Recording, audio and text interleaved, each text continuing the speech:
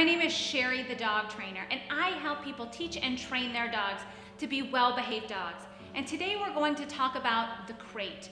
You can use a crate for potty training.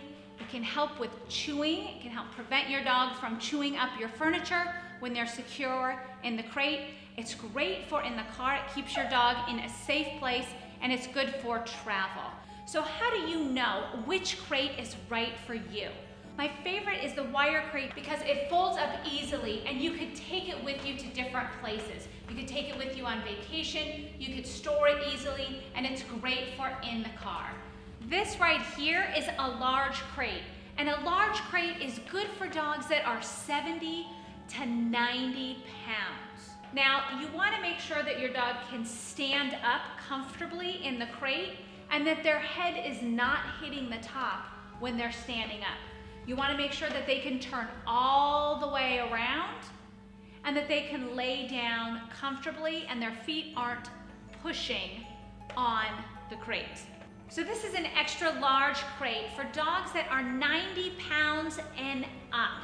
So what happens if your dog isn't going into the crate on their own? That's okay. Not all dogs are comfortable in a crate. Remember, this is an animal and you're bringing it into your home as your family member. So you want to teach your dog to be comfortable in the crate. And we go over that in the Starting Out Right program. So there are a few different things you could do to make sure your dog is comfortable in the crate. So you can start with having a crate mat or a comfy dog bed in the crate. You also want to make sure that you have water in your crate, and you never want to leave your dog in the crate more than 4 or 5 hours. You want to make sure that he's not biting, chewing, or pawing at the sides of the crate. You also want to make sure that when your dog goes in the crate that they don't have a collar or harness or anything on them that could get stuck, that they could snag on the wires. Thank you so much for watching. We hope you enjoyed this. For more information and training tips, visit majesticpet.com.